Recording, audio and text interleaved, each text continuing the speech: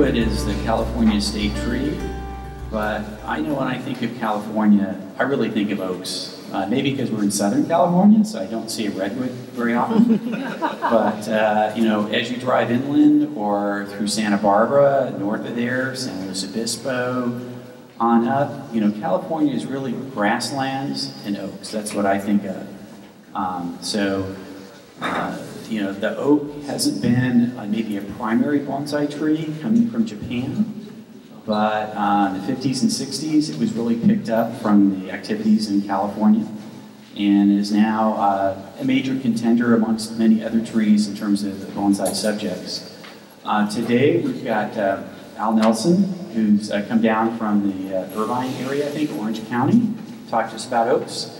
One of our club members had met Al at one of the conventions and said, you know, this guy knows a lot about oaks. We really ought to get him down here and talk. So managed to do that. I apologize to Al, but the most I know from him is from a quick search on the internet. And I'll mention that he's been a longtime member of the California Bonsai Society. He studied with a lot of the great masters, John Naka being one of those. And in fact, one of the maybe more famous oak bonsai trees, which is at the U.S. National Arboretum, was a tree that I believe Al was with John, and they harvest that out of the wild up in the Lompoc area. Maybe Al can add a little bit to that. So you look at the trees at the U.S. National Arboretum, there's an oak that John has actually harvested from the wild with Al. I believe Al has other interests other than oaks, as most of us do. But I've seen some pictures of him with, let's see, I think it's group plantings, and I also noticed that he teaches a class for making stands for soseki, or viewing stones. And if you've ever seen those stands, they have to match the stone perfectly. So I always wonder how you get the wood to match the stone. So I may be asking him after this session if he's still teaching that class. I'd like to learn those arts. Anyway, without further ado, Al Nelson. Come on up, Al.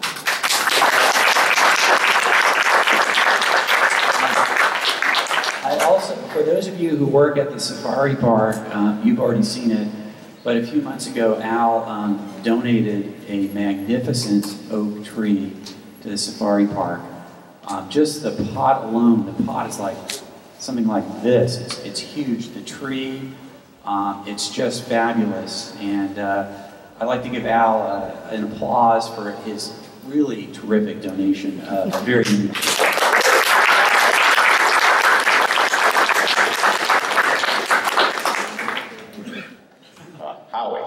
Howie is my right-hand, left-hand man, and a very good friend. He's going to help me out today. Okay, Howie, you could bring some of that up here. Anyway, we brought a lot of stuff to show you, and I'm going to have pass-outs for everything we're going to talk about on my source, but unfortunately for you, it's all in Orange County, but if you get up that way, there's some really great places to pick up some supplies. So we're going to cover 10 subjects, and we'll take questions after each subject. Is that okay, Bob, if we do it that way? Yeah. Okay, we're going to go through, we're going to start right at the beginning with collecting. Then we're going to go on to soil mix, my soil mix. There was a gentleman in our club, Gary. He did a study on soil mixes, and he surveyed about 40 bonsai people. And he had 41 different bonsai soils, because he included his. So none of us do it the same, but if it ain't broke, don't fix it. And then propagating, repotting, styling, pest control, fertilizing, and fungus control, and then the sudden oak death, they call SOD, and how to bring a distressed tree back to life.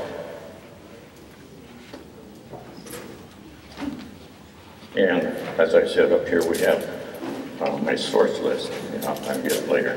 And I have about 40 of them. So this list tells you where you can get these items and what they are. So I've been collecting for about 30 years. I had a very good friend that had the keys to every gate on the Bixby Ranch up in Lompoc area. And the ranch is probably 20 miles long and about 10 miles wide. And his daughter and son-in-law were the managers of the ranch. So Vandenberg tried to, they're right next to Vandenberg, just south of them, and that property went right to the ocean. So Vandenberg tried to take it away from them 3 times. They battled it twice. It cost them $250,000 each time. And the third time they came after him, they said, no, we're not going to fight it again. So they cut the ranch up into ranchettes and sold everything off so Vandenberg couldn't touch them. However, I could never get back in there for oak trees. It's a wonderful place. So there's about 40 different species of oaks in California, but there's probably 150 or more subspecies, and because of oaks, they're very promiscuous out there. They mess around with each other. So even with acorns off of one tree, you'll get varying species of the tree. So my favorites are the live oak and the scrub oak. Now the best time for collecting is going to be from November through February. The trees are kind of sleeping at that time. So when you dig your little trench around the oak tree, or any other kind of tree for that matter, you want it for a tree maybe 4 inches, you want maybe a 14-inch diameter, and you want about maybe 10 inches down for training and getting it home. So the first thing you do when you get it out of the ground is you wrap the roots, yeah, I do anyway, in wet burlap that's been soaked in HB 101 or Thrive, Super Thrive, something like that. And then you get it out of the ground with good roots and spray the roots with, I use HB 101, or it could be the burlap seems to really work well for me. It's got that in it already. And then you wrap it with a roll of U-Haul wrap, or you could get it at any big box store, I think. This works really nice. Have many of you been collecting? Nobody? No, Oh, okay. We can skip that part. I have a California unicorn. Yeah, okay, this works really well for almost anything. And, then we spray the tree all over the place with cloud cover. Many of you are familiar with cloud cover? Mm-hmm. Not too many. Yeah. No. Well, you should really look into it. It's a marvelous product after you finish your tree. And we'll get into that in a minute. If I don't stay to the script, I get skipping around. Then we spray the whole foliage with the cloud cover. And a really good thing to do is to put it in a plastic bag. Now this is one of those big contractor bags. And put the whole tree in there and seal the top. And that prevents the moisture from evaporating in the tree. Here's what I'm looking for here.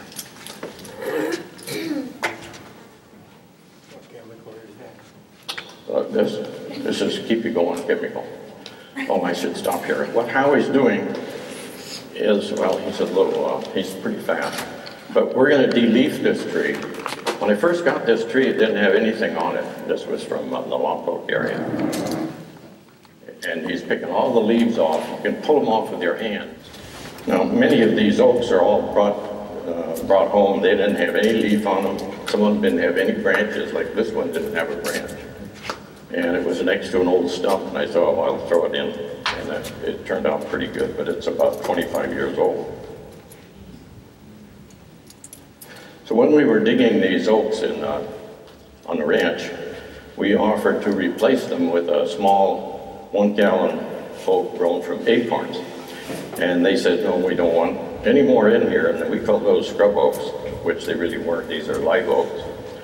Because a full-grown oak tree, they had a big powwow up there with Forest Service. Takes 500 gallons of water a day out of the soil. And they were usually in drought conditions. So they didn't want anything to suck the water out of the soil.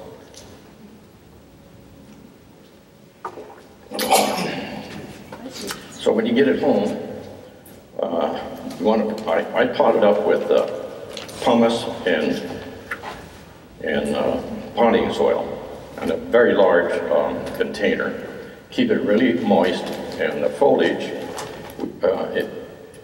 you want to wet it with a solution of HB 101 over the whole tree, soil and all, for once a week for a few months. That's the only way I got scrub oaks to grow. I always would lose them. They'd last a year or two and then they'd go away. Okay, any questions about Yes, digging? Yes. When you're digging up your tree, before you put it in the bag, are you cutting back some of the branches, or are you defoliating some of the tree? Yeah, good question. How much you take off the Yeah. tree? Are we, when we get it out of the ground, Right. are we defoliating or cutting it back? Right. But we do cut it way back, You cut it and it's okay to leave a bunch of foliage on because you don't want to make a decision out there where you're digging. All right. Yeah, so leave as much as you can, and you can think about it a year or two away. Okay. The Yeah. strength of the oaks, is it in the foliage or is it in the roots? No, it's not in the foliage, but it's in within the the tree. It's in the And you can, what they call the nursery people, polar pruning. That's what we're doing here. We're taking everything off of it. And the tree's got so much strength, especially in the growing period. But we'll get into that a little later. Okay, one more question. Sure. How much of the roots are you keeping? Well, if the roots you want to keep are, when you cut an oak tree and it comes to the soil level, it flares out with a nabari, and then it'll come in, and then the taproot goes down. So the taproot goes down much deeper than the tree is tall, and then it sends lateral roots out. So if you go down about 6 inches or so and there are no lateral roots, then you want to discard the area there and cover it back up with soil. And then you go back 2 or 3 years later and it'll have roots there. But if it just has a taproot with no lateral roots, it's not going to make it. Okay. Yeah, that answered? Yes, that answers. Sorry. You? Yeah. What was the last step again that you said that you needed to do to keep it alive for more than a year or two? The last step you were What I did that I wasn't doing previously to keep the scrub oaks alive, and I have a couple of beauties now. When we go up with Harry in the game to dig, I would go for the oaks, and the rest of them are all looking for California, so I had pretty nice pickings. And the last thing, what I did that changed everything was in a water can, 2-3 drops of HB 101, and sprinkle it over the whole thing. Constant, like, sometimes on a hot day I do it every day. And now they're 15 years old or so. What is HB 101? Pardon me? What is HB 101? Well, I really don't know. Anybody here know? It either makes me feel better or it really works. Yeah. Howie, do you know what that is? It's squeezed, what do you call them? Some sort of seeds that they squeeze down. There's some over there. Anyway, my survival rate on collecting has been in the high 90s. Yeah. It comes in a bottle and it's diluted. I just need a few drops in a gallon. And I don't think anybody over here is affordable. And John Naka used it quite a bit. He said he had success with it. And I put it on trees that were weak and some that were not looking too good, and they brought them back. And you don't have to do it necessarily every day. Just stay with it until it's supposed to pick up, and then stop doing it. I'd like to repeat the question, but my memory's failing me. Yeah, anyway, he wants to know, he said John Naka put a small amount of HB 101. Well, he followed the directions on the bottle. Yeah, right. The directions on the bottle are very good. Yeah, the HB 101 distributor's been at several conventions, and I asked him, and he can't really tell me what it does, but I know it works. It really works. Yeah. And I asked him, well, what if you put more than a couple of drops? He says, it won't hurt a thing, but it won't help you at all. Yeah, so a couple of drops into a gallon works really, really well. Now, can you bare root them entirely when you do your first repotting, or should that be more gradual? What do you mean by bare root? Well, get rid of all the native soil from when you collected it? Oh, yes, yes, I failed to mention that. Yeah, you don't want to lift that out of the pot. Yeah, good catch. But you want to wash everything out. You can even take the hose and put a medium spray and wash the soil. You want to get as much of that native soil out as possible. Because it's, I think John used to call it poison in there. It's not good for it. Okay, we'll move over to repotting. Now, say you got this guy going really good, and you want to repot it. It needs to be happy for one thing. Okay, the time for repotting is the same thing as November through February, because the trees are like kind of resting at that time. And as long as the weather is good. If you have a hot spell in November, why wait till December? They like the cool weather. They just, they're not deciduous or anything. Some oaks are, but these oaks, they hang on to their leaves all year. And when you repot it, an extra deep pot is extremely important. It's because of that taproot that went down, way down, and it was using more water than you would know. So after we cut down to maybe we have 4 or 5 inches, and we have some lateral roots, but you have to pour the water to it. But John would always tell us that too, that oak trees really need water.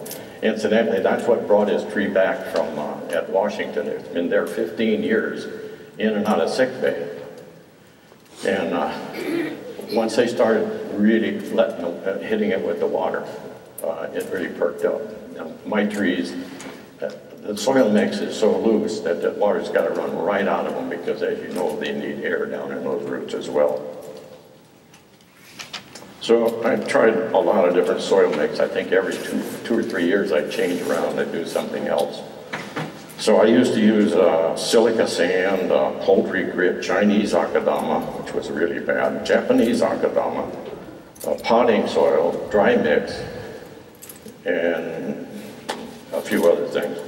Now my soil is made up of 20% washed pumice, 20% sifted medium akadama.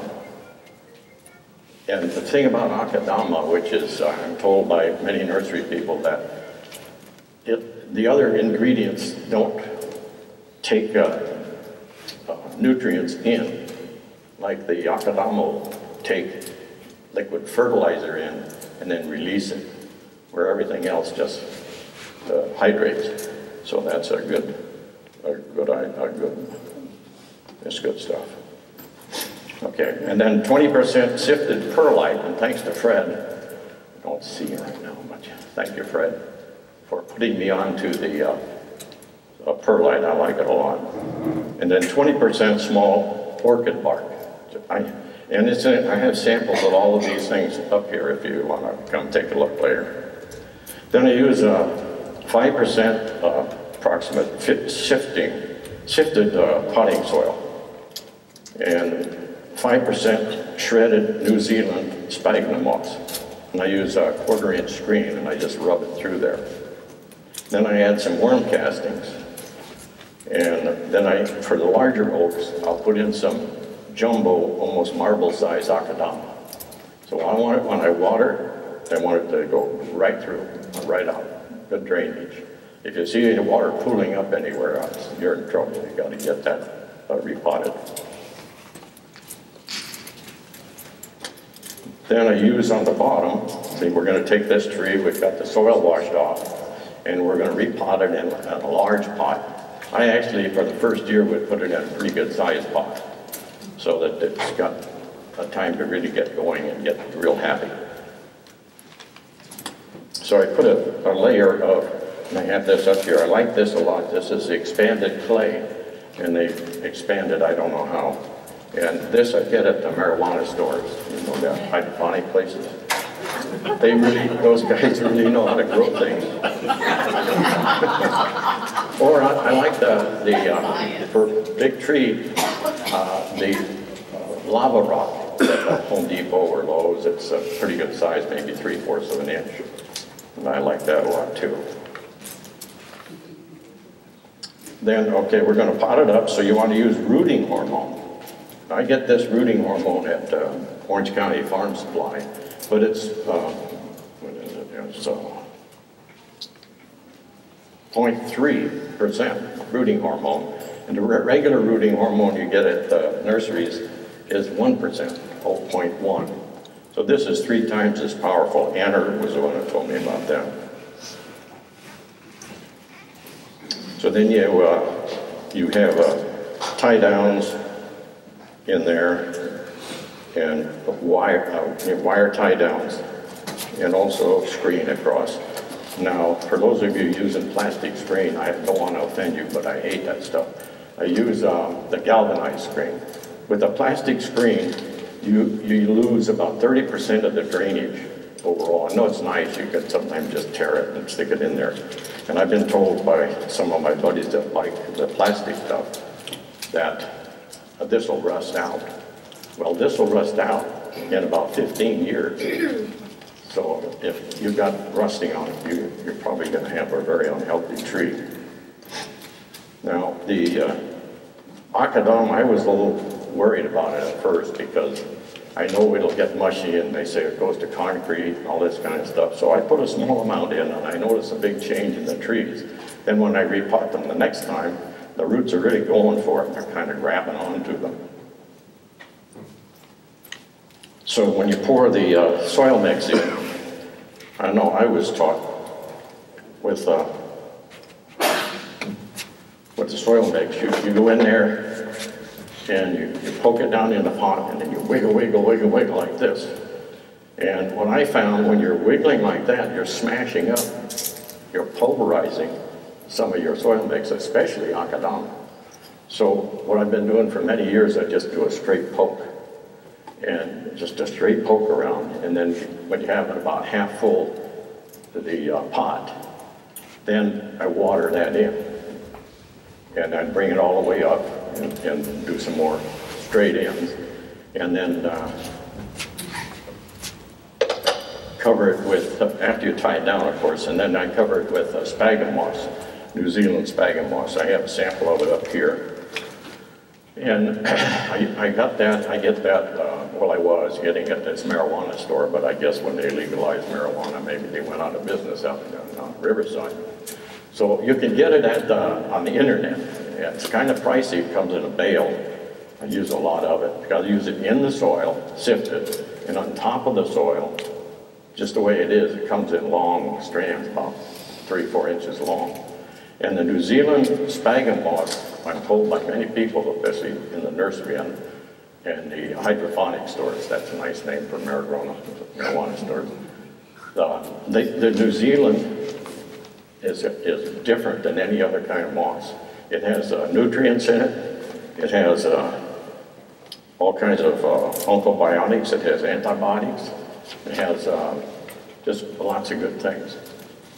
And also, when you cover the top with sphagnum moss, if it dries out on a hot, sunny day, as soon as the water touches it, boom, it hydrates instantly.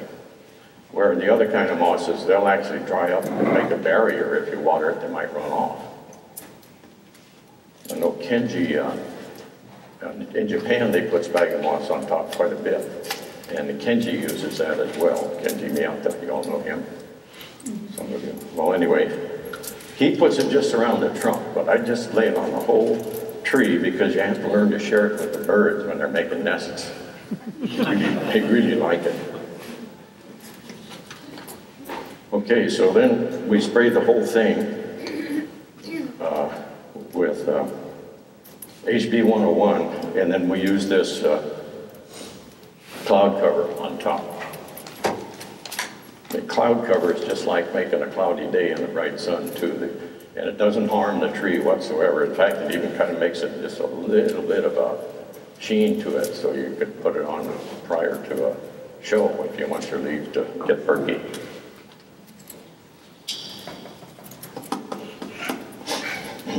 Okay, I think that's it for repotting. Any questions? I have one Yes. question. Do you put the large pumice in the bottom, or are you putting it throughout the soil? Oh, I'm sorry. Did I put the large pumice on the bottom? I wasn't very clear on that. I mix it with my soil. I have this soil that I told you about, the percentages, and I make that in about 40-gallon drums, a couple at a time. I have student apprentices. They're kind of my slaves in the morning. So they go out there and mix it all together, and then I put it in these big root cans with a lid. So that's my basic mix. And then I amend that mix for oak trees. And if it's a large oak tree, maybe even the size of this one, just a little bigger, I'll use this. I have samples up here, you can see, large size akadama. And I found here, as far as getting akadama, well, I have it on the source list. But Dave and June have some really good stuff now. Yeah. Yes, sir. Are you going to talk about this cloud cover a little bit more, or tell us where to get it, or what is it? Yeah, I have a source list here where you can get it. You can get it at any nursery. They have it, but they usually have it in a ready to go, and it's kind of expensive that way. I buy this I've seen it some places like Armstrong's, I think, has it in the concentrate. So you mix it 10 to 1, 10 of the concentrated and then 10 parts water. And I do that, but I buy it by the gallon. I have a lot of trees. I see And that you can get a 1-quart concentrate for $16 at Walmart.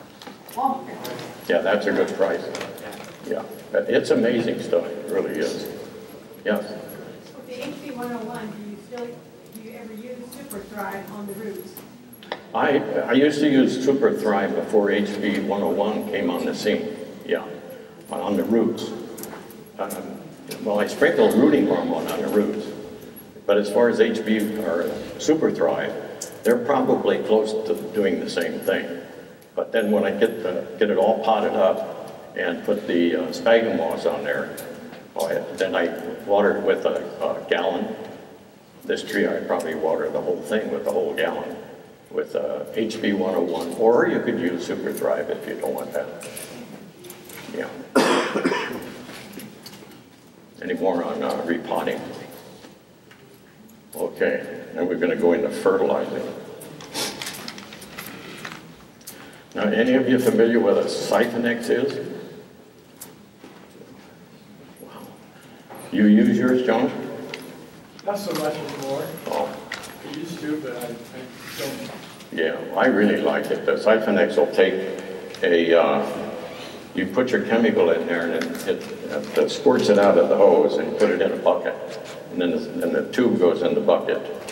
And then it goes into the hose line. It comes with this fitting and that fitting. It costs about $15 at most any nursery.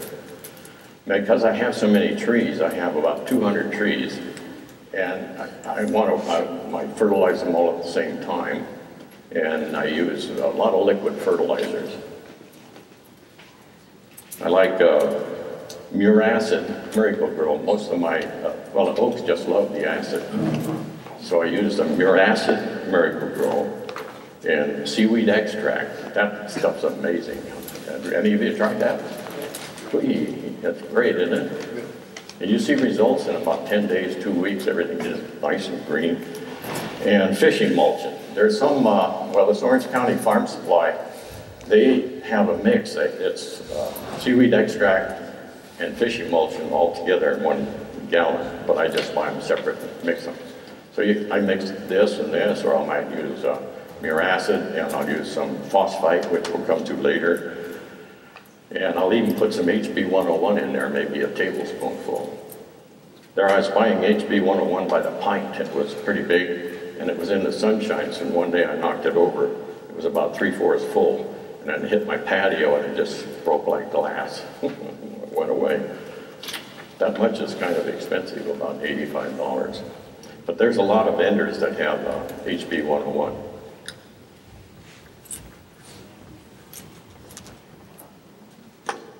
Okay, and what Howie's doing here, he's moving right along. We'll get into that a little later. Now, every spring, I use, Lindsay Shiva put me onto this. It's ammonium phosphate, and it's a 16-20-0, but it has 13% sulfur. And you talk about perking up, and when they're kind of a little sleepy and they're rubbing their eyes, and you give them this, boy, they come right awake.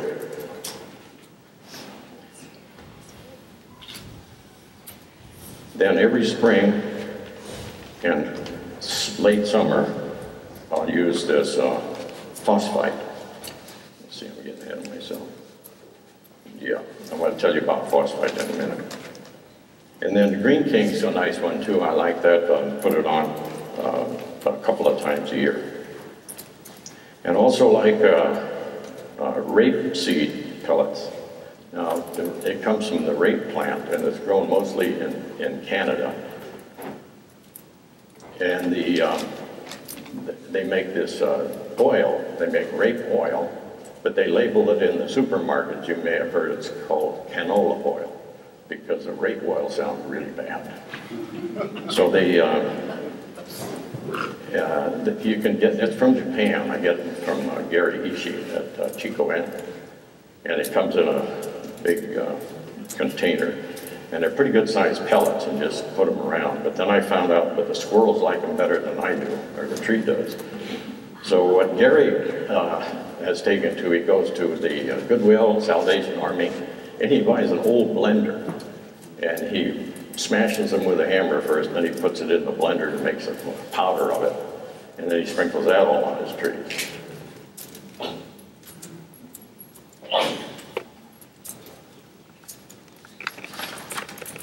Okay. And he also uses, he put me onto it, really good stuff. How he passed that blue one over with it, please. What he's doing is taking this, and when you get the chance, you're going to come up and see this.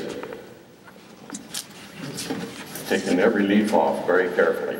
Okay, this is Bayer tree and shrub, last 12 months. And this is the little pellets, not the, it comes in a liquid also. But we don't use the liquid for bonsai. What it does, it lasts on a bonsai, it's a systemic, and it come up there and it works wonders. I have a whole bunch of banyan trees, and they get thrips. You know, the leaf will curl up on you.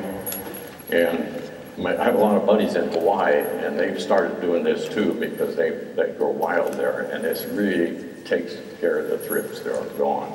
But this lasts about 6 months because you're leaching it through every time we water.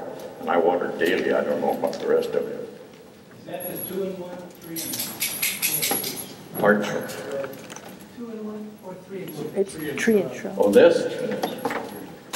Yeah, this is made by Bayer, which used to be the aspirin company, but the Germans bought it out. It's a tree and shrub, 12 months, last 12 months. Is that what you wanted to know?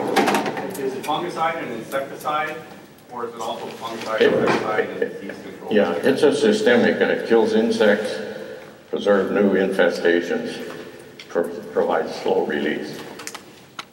But it's faster release with our watering system. In fact, well, I'm going to wait. I'm going to get into that in a minute. Does it help with the oak borer? Does it help with the oak borer? Yeah, I'm going to get into that later, but I'm not sure. But I'm sure how to get rid of SOD, or not get rid of it, but to prevent it. That's it. Yeah, he asked about the oak borer, but I don't know. They say, I heard about it, and it's very, very tiny, and it goes into the tree and kills it from the inside out. That's a brand new one, and it's really killing a lot of trees. Okay, we're about done with fertilizing. Any other questions? Okay, now we're going to go into styling. Now, oaks have a unique style all their own. There's no rules, there's no guidelines, there's no nothing. If you see an oak in nature, you see how they'll have a monster branch up top, a little branch down here, they grow down, and they do all kinds of things. So the guidelines don't apply. I've seen oaks that are really so ugly. They come up with reverse taper, and they're all chewed up on one side, and there's a branch over here, all this dead branches over here, and they're so ugly, they're just beautiful because that's what happens to them in nature. Before I even got into bonsai, I was in sales, and my territory was Santa Barbara, Lompoc, San Luis Obispo, and after I got through my sales, I went out, I took a camera, no such thing as digital back then, and black and white film because it was cheap. And I'd take all the side rows and I'd take pictures of oak. I probably have 1,000 pictures of them, but they're really inspiring. And it's my favorite tree.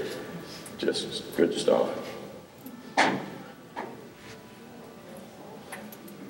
See, some branches go straight down, as do oaks in nature, and the branches stop and start every year.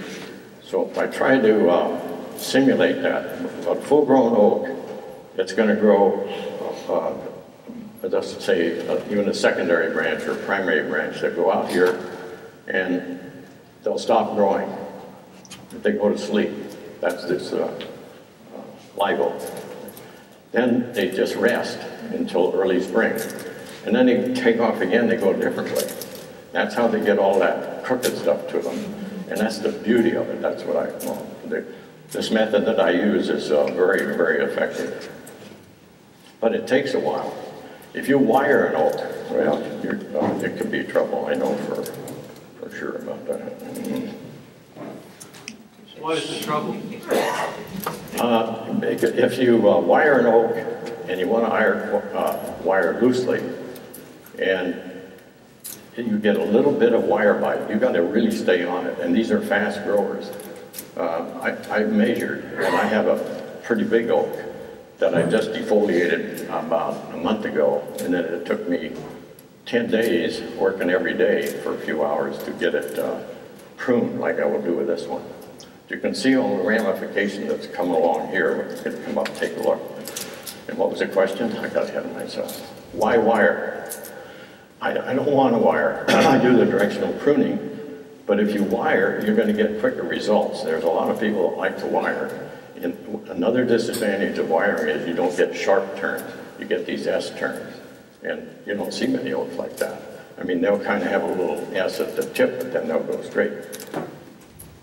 And I have an oak that I wired up early on, because I learned this the hard way since the early 80s.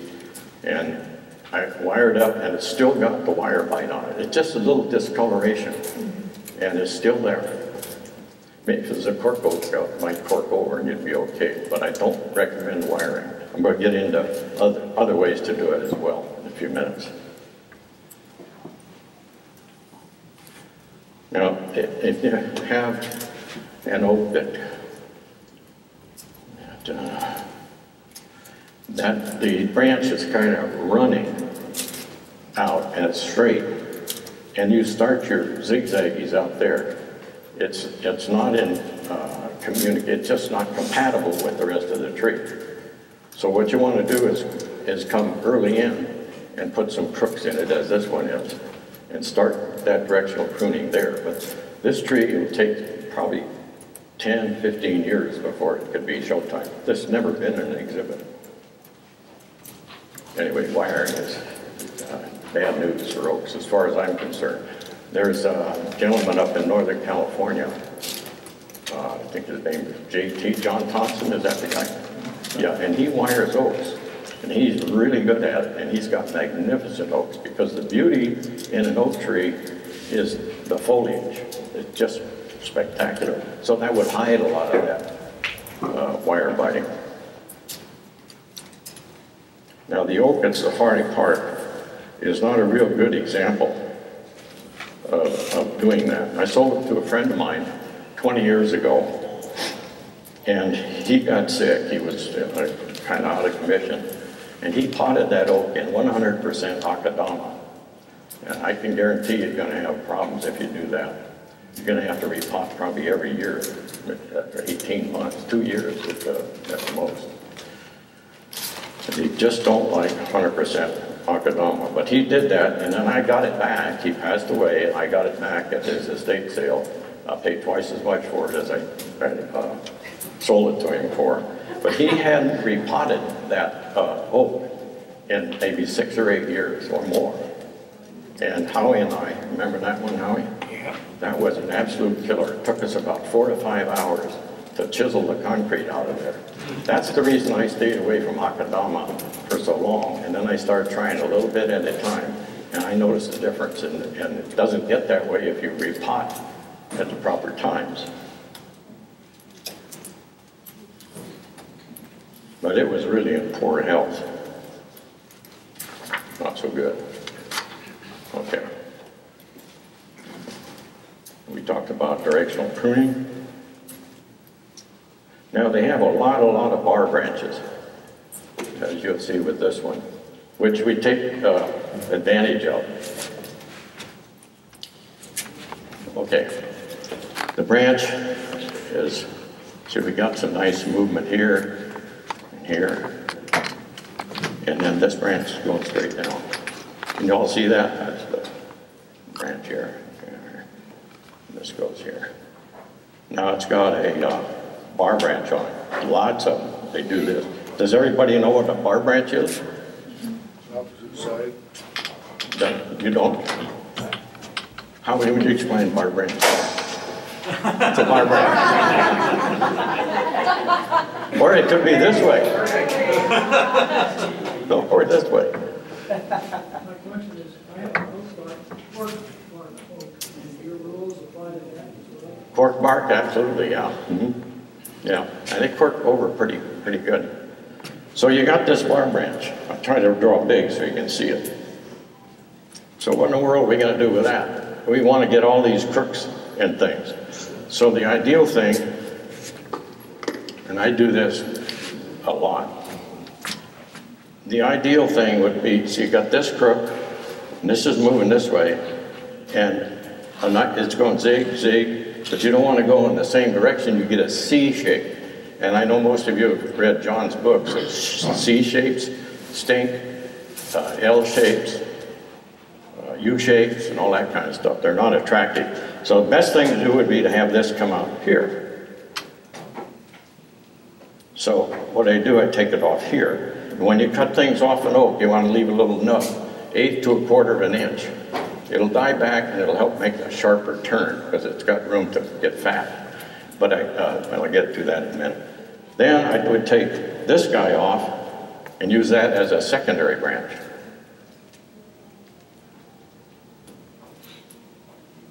And then that'll put out little buds. I'll probably leave a little longer. So you got here, here, here, and over here. And then it might give you these guys again. So what would you do then? Okay, take the middle guy out. Go with this one and shorten this one for a secondary branch. It makes you think, but it really works well, really good. And you can come and see this as an example. Any questions on that? And how we explain bar branch. Good job, Marty. Straight out. Now, Yeah.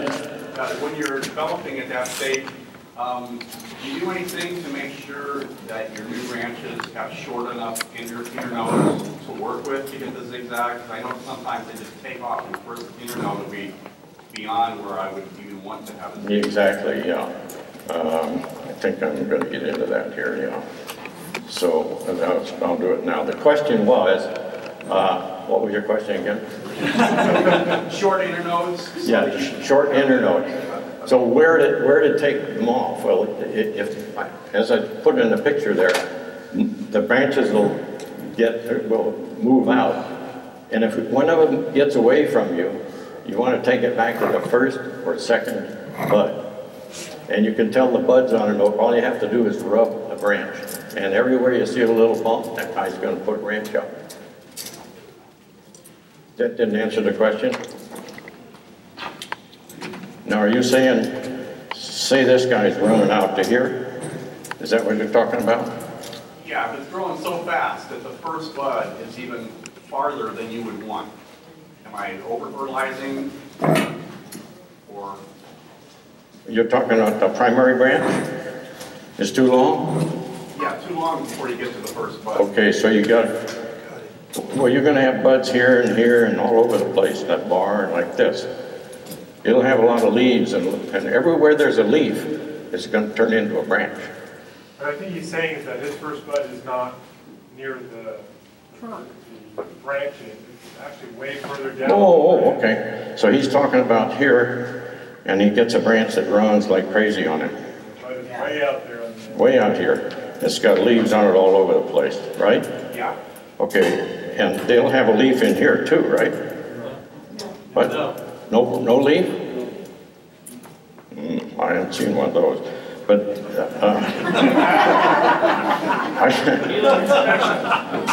it's going to go that far with no leaves. Okay, I'll tell you what to do in a minute. How to get buds in there. It's guaranteed to work. That's a really good question. Okay. Okay, stay away from wire if possible. If you got a wire, go for it. Now, instead of wiring, we're going to come back to your question here. Instead of wiring, I just use chopsticks for poking and guy wires, you know, with a little tube on them to pull things down. This method works really, really good. So you get this chain at any hardware store, and with a pot like this, most of our pots have this little outer lip roll, and you put this around the lip of the pot, and you have to make a few little scrap wire holes for it, about every 4 inches, otherwise it wants to go down. Then you can put a little piece of tubing, any hardware, and you bend it over and send tie-down wire through there. A copper tie-down wire works better than aluminum. It's a lot stronger. So if I wanted this branch over here down, I would put, after the chain is around there, then you just grab the chain with your guy wire and you put your protected wire in the plastic around the branch and you pull it down to where you want it. Now you can work it down, say 1/4 of an inch in a month or 2, and then you can keep bringing it down, down, and down. But oak trees don't necessarily, you don't want to prune them like a pine tree. I know my buddies over in Hawaii, they have olive trees that go wild. They planted them for the deer. They brought deer into Hawaii, and the deer didn't have anything to eat, so they planted all these olive trees. This is way back. And now the olive trees have taken off so bad, they're trying to get rid of them. And some of them are really magnificent. But they prune them, most of guys do, they prune them in a pine tree. They want it like it had snow on it. Where an oak, it wants to come up. And as you know, deciduous trees do too. So you kind of got to go with the way they grow in nature. Now, some of these branches I have are going on 45-degree angle down. And to me, that looks really great. So when I go in and prune this, I'll watch it very carefully so that I might get an up and then some down this way. And not just on a vertical plane. You know, you don't want it this way. You want this to come up here and then go a little sideways. Work it every which way. But this works really good. So use that, and then if I have to lift a branch, I'll cut a chopstick and put it in here and lift that up. Fish weight. Yeah, like I'm looking for them. Well, I'll just have to tell them about it. I had a sample. Anyway, you know what a fish weight looks like, and you can probably still get some lead ones, although like even wheel weights on your car, they can't put lead weights on them anymore. They have to be zinc or something like that. We don't want to contaminate California. But on a smaller branch, if I want to move it, I have these fish weights. I make a little hook. And I'll just hang that weight on the hook. And if it's not enough weight, I'll put another one on. And you can even make the wires long to bring it down. Or you bring the guy wires down. Or if you have a gin somewhere and you want to pull this branch over, just use the plastic tubing and bring it together where you want it. They take a set in just only a few months. They'll stay put. And when I put my wire on, a lot of people like to put the wire up like this, come around here, and then put the twisty thing in there and do like so. I don't like to do that. I just do a oneer. I'll put a wrap around, say the chain, and one wrap up here, but up here, then as I pull it down, I get a feel of it, so I don't over torque it. Then if I want to bring it down some more, just unwrap the wire and bring it down some more. Works really good. Then gin, these guys give you a lot of gin, and if it's underneath another branch, it'll die on you. They want some sunshine. Because I keep all of them in full sun, unless, and we'll get into that later. So they'll also send out, John, you saw one at my place because you had your choice of trees. And this one that I have, really nice. And it's in a John Naka beautiful pot. And some of the branches on the back just went away. They just died. And that's kind of, that's just their nature. They do that. Even that big boy, you know, John at 20 inches at the base, 4 feet high. And I just recently defoliated everything. And I had branches that were dying off inside. And that made me a little nervous. So we defoliated it, like how he's doing here. I took my students, there were 4 of them. It took them over 3 hours to pull the leaves off this thing. And then it took me many, many more to just make the ramification go in there and get them going the way I wanted. So the branches will just go away on you for no apparent reason. But they're pretty hard to kill. You got to do a lot of bad things for them to die. So on gin, I don't know if you've heard. Anyway, this it's called Minwax wood hardener. It's sold in almost every hardware store, the big box stores. It comes in a little thing, yellow can, and you can paint that on your gin. And you can also use lime sulfur. And I've tried mixing them. I put some of the lime sulfur and some of the wood hardener, mix them up, and it makes a beautiful color. And I like it a lot.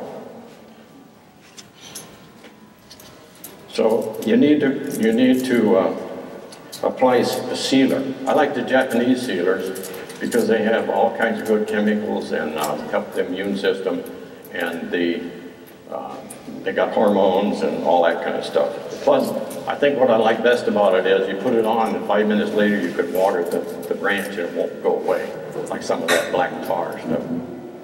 But you want to paint every wound you make that's little end of chopstick size or larger. You know, paint them, you want to seal them. And then when you also, did I mention, yeah, you want to leave a little nub when you cut a branch off and your secondary branch is coming this way. You want to leave an 1/8 inch or 1/4 inch nubber on there. Another thing you can do is you can take this rooting hormone, and if your sealer is kind of a liquid, you can put it on with a brush. You can mix the rooting hormone in there. I'm told by nursery people that the rooting hormone actually causes a callus to form. I have a styling question. A styling question, yes. I noticed that live coast oaks are they're apical growers. So how do you get those bottom branches to thicken up as much as the top branches? Well, that's a good question. How do you get a branch to thicken up as much as the top branches? Well, they play catch up. And they grow, I've measured how much an oak will grow, a 1/2 inch a day when it's really going. You can almost hear them grow. Okay, see, this is coming down here, and it's got, say it's got these bar branches on here. And we want this to go this way. Can everybody see this? And her question was, how do you thicken this up? Is that correct? That's correct. How do you get that fat? The primary branch, how do you thicken it? Here's how you do it. Okay. You let that sucker, so you can keep this, you just let it run. That's what I've been doing. Well, you're I just doing let good. it grow. Works, doesn't it? I don't know. It's 2.5 feet now. Well, if you do this constantly, once or twice a year, defoliate, and you can see what you're doing. Get the dead wood out. There's gin to be made. That's great. But the only way you'll get this is if this guy has run for a long time. Then it gets fat. Okay, so I let it just grow for 1 whole year, let's say? Well, I wouldn't let them grow a year. Okay. Because they're so fast. I know. Yeah, they'll put out a shoot up here about 6 inches long in a couple of weeks. Yeah.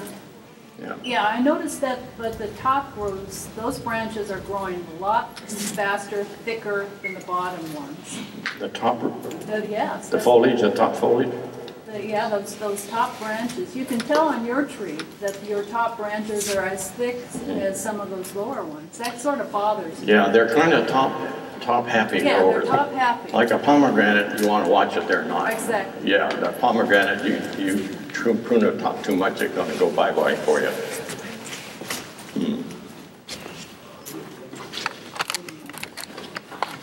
That answer the question, or maybe we get to it. Anyway, don't let them get that long. That's the key to it. Okay, all right. Yeah, and you can defoliate twice, and then you can see what's going on, like this one. And then everywhere he takes the leaf off, why there's a little bud. Right. Yeah, so that bud's going to go that way and be the new branch. And then you don't want to let that go for more than maybe a month or two before you get after it. Okay. So why do you defoliate? Why do you defoliate? Because you can go in there, you can see what you're doing. You can do the directional pruning. You can find the dead wood.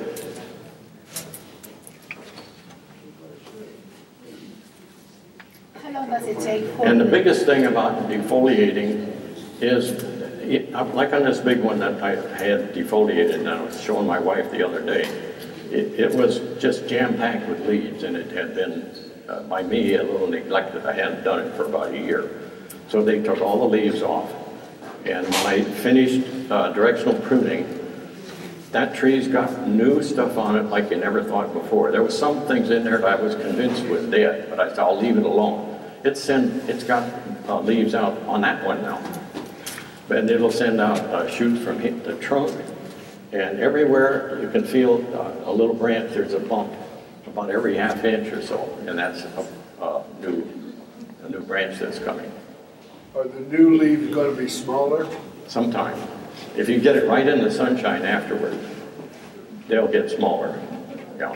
But I've been feeding this guy, and the leaves are a little on the big side, but it's such a huge tree, it can handle the big leaves. Yeah. Yeah. When do you defoliate? When do you defoliate?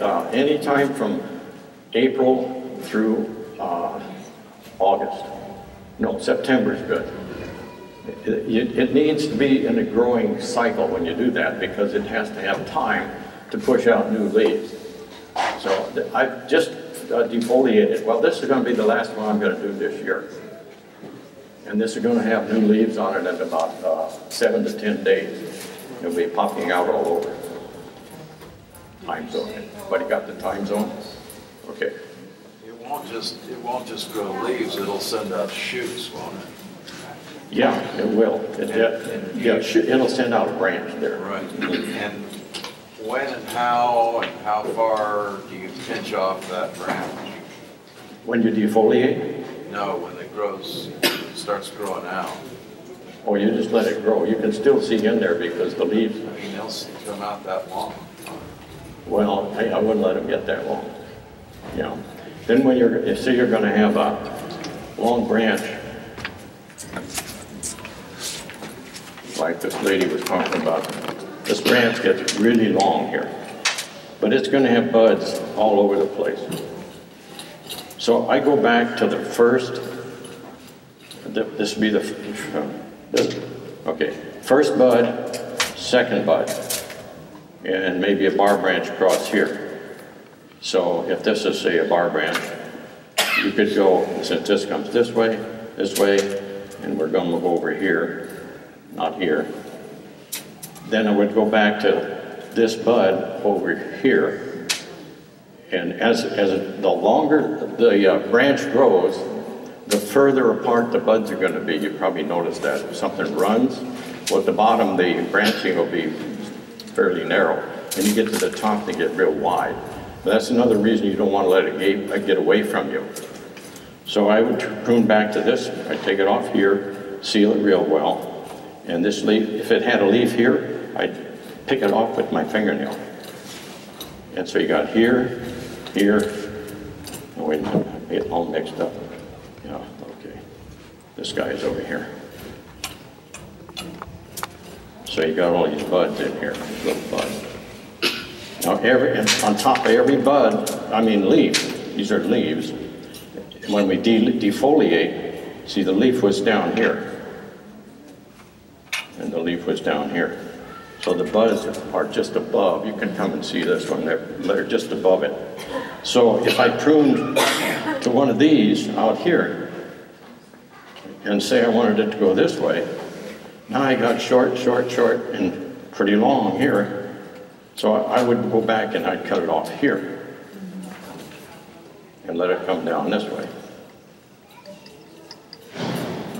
So I get the zigzaggies. So you don't need to wait a long time, just kind of keep it when it gets to that size.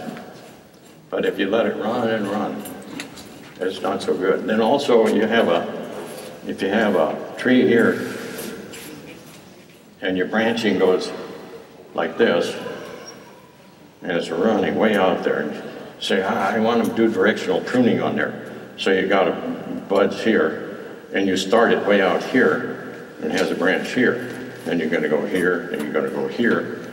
This is not in harmony with the rest of the tree. So it's what I call bite the bullet.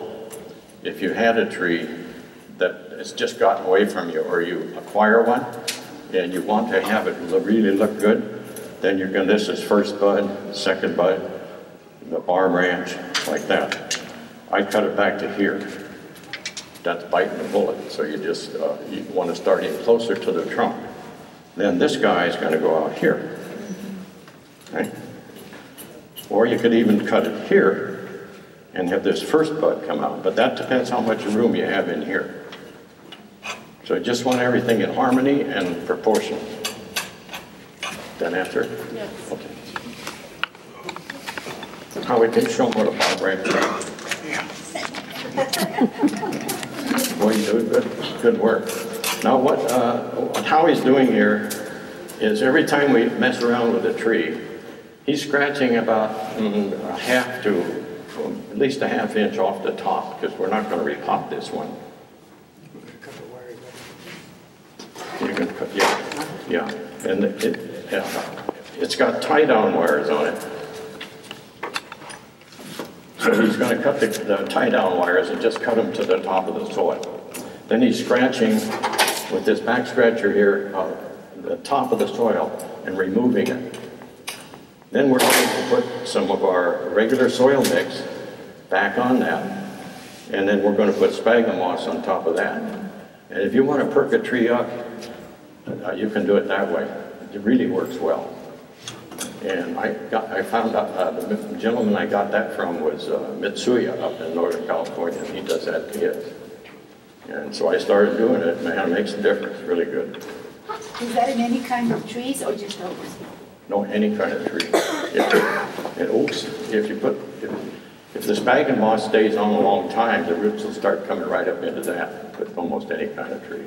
But the roots just don't go down, you know, they'll come up if it's got something juicy that it wants to eat. Okay. Now, I started doing this because I have so many trees. I used to tie those little aluminum tags on there, when I got it, what kind of soil mix, when I last repotted it, and then they push out and they get really good looking. I have all these aluminum tags hanging down. So how can I go in there? I got to read every one of them. So I started putting colored tags, these little ribbons, on each tree, and I have a code as to which year this is. So I can just look around and it's, that one's ready for repotting, I think. And if you're not sure, do you all know about the chopstick poke? You know, if it's pretty hard, You just want to poke it with a chopstick and you can tell if it's going down in there. See, this one's ready for repotting. It only wants to go down about a ½ inch. I think that was done in 2014. That's how fast they grow. Okay, sudden oak death. There's a preventive for that, and it's phosphite. Not phosphate, but phosphite. And it also has a fungicide in there, or fungicide. And maybe that's tomato, I call it fungicide. In here. So the distributors up in Fresno, and the owner of the company, I have it up here on the source list too if you want to get some of this. You use a quarter teaspoon to a gallon, and this will prevent sudden oak death. Plus, it's the fastest acting fertilizer known to man or woman. They aerial spray this in the whole Central Valley. This place in Fresno distributes it, and they put it in pretty big jugs. And it has this fungicide that is actually, they can't advertise it, but it's the same fungicide as Subdue. Any of you heard of that? Right, I'm sure. Anyway, so I don't use any other fungicide, only this. And I do this twice a year.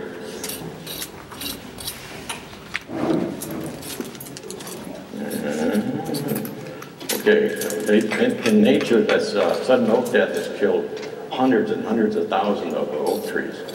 That's really bad stuff, and it's too expensive for them to treat those, but they do have a big hypodermic needle, and they bore a hole in the tree and then shoot it in there. And that'll prevent it, but it won't make it go away. And the last thing I have is on distressed trees, really unhappy trees. So you have one that's all yellow and it's looking really bad. You can do this any time of year, especially on an oak. Now oaks need extra deep pots because we removed that taproot that goes down there. So if it's in a pot that you know, the rule of thumb is if the tree is so big, then the pot should be so big, well, you've got to go half again on that with an oak tree, if you want a happy oak tree. But if you see one getting kind of ugly and tired, Howie and I just rescued one that was in ER for a while, but we were looking at it this morning, looking good. Looks really good. So you lift it out of the pot, lightly scratch all over, top, bottom, sides, and root tone it real well. And you put it in a large, twice as large a pot, for like a training pot. And put it in a wood pot, a bowl pot, any kind of pot you want, as long as it's got plenty of room. And this one that Howie and I worked on was so packed underneath the tree that when she watered, the water would go down and the top was so packed and it'd go off the edge of the pot. So I'm only getting a little moisture around the edge.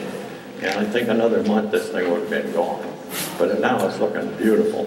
So under the bottom where it was so packed, and there's a lot of akadama in there, but it's been a long time. I think it was going on 5 years. So the best, you don't want to let them go beyond 2 or 3 at the max. You have to repot if you want it to look really nice. So we took a 1/4-inch drill, put it in the drill motor, and rolled it over, and we put about 40 holes, about an inch or 2 apart. 1/4 inch all the way through. Then where we could go all the way through, where there was no tree, we just put all the way through. Soak the tree for an hour or so in a solution of Super Thrive, if you like it, or HB 101, and let it get nice and wet. Put it back in the pot, use this soil mix, and tie it down real well. And we'll keep it in the shade. When we do that to it, it's quite a bit of stress for maybe a couple weeks or a month at the most, and then full sun. And these guys love full sun because if you keep them in the shade, the leaves really get big. I think it's that way with almost anything because they're searching for light. So you can move things into full sun right away. Even when we defoliate them, you can put it in the full sun after you squirt the cloud cover on it. Okay, any questions? Question over here. How do these trees do with air layering? I've never air layered one. That's the question, do they air layer? I think they would, but I at one time had 65 of them in my yard and I didn't feel like air layering anything. But I tried cuttings, that doesn't work. The best way is acorns. Now you know acorn has this kind of shape like this, like a bomb. So when they fall out of the trees, the heavy end goes down and that's the best way to plant them, straight up and down. Just kidding, don't write that down. They put them in any old way, and you put about an inch of soil over the top. Bob, you want to tell them about these, or what's, how are you going to do this? Thank you very much, unless there's another question.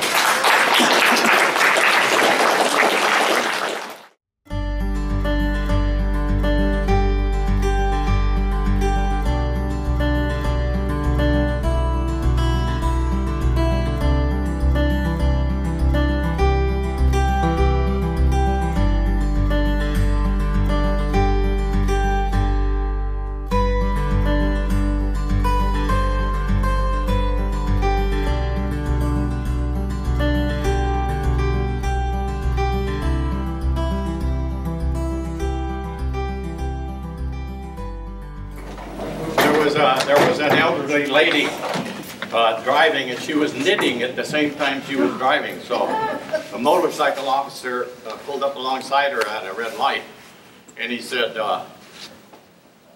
"Ma'am, pull over." And she said, "Why no, officer, it's a scarf."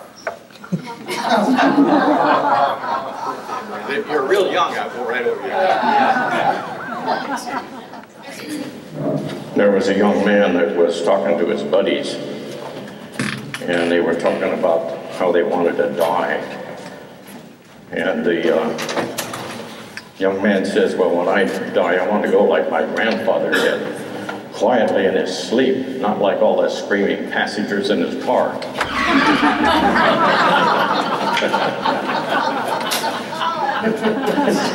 Not too good. I got some better ones later. Well, this woman, her name was Mildred, and she was having a heart attack. So she was in ER and her heart stopped. And she had this out-of-body experience. And she was looking down on her body, and she saw this bright light off to the side. And she said, "Oh, God, is that you?" I said, "It's I." She said, "Well, please let me go back. I got a lot of things I'd like to do." "Oh, all right." And she says, "By the way, how much time do I have left on Earth?" 43 more years. So she got back home and she's all healed up, and she says, "You know, I better get myself looking really good." So she went to the plastic surgeon, and she had a nose job and a chin job and liposuction and implants and all of those good things. She says, "Oh, I'm looking really good now." So she said, "One last thing, I have to get my hair done." So she went to the hairdresser, and she came out of the hairdresser, and she's walking across the street, and a bus came along, killed her. And she goes to heaven, and she sees God, and she says, "God, you told me I had 43 more years." And he said, "Oh, sorry, Mildred, I didn't recognize you."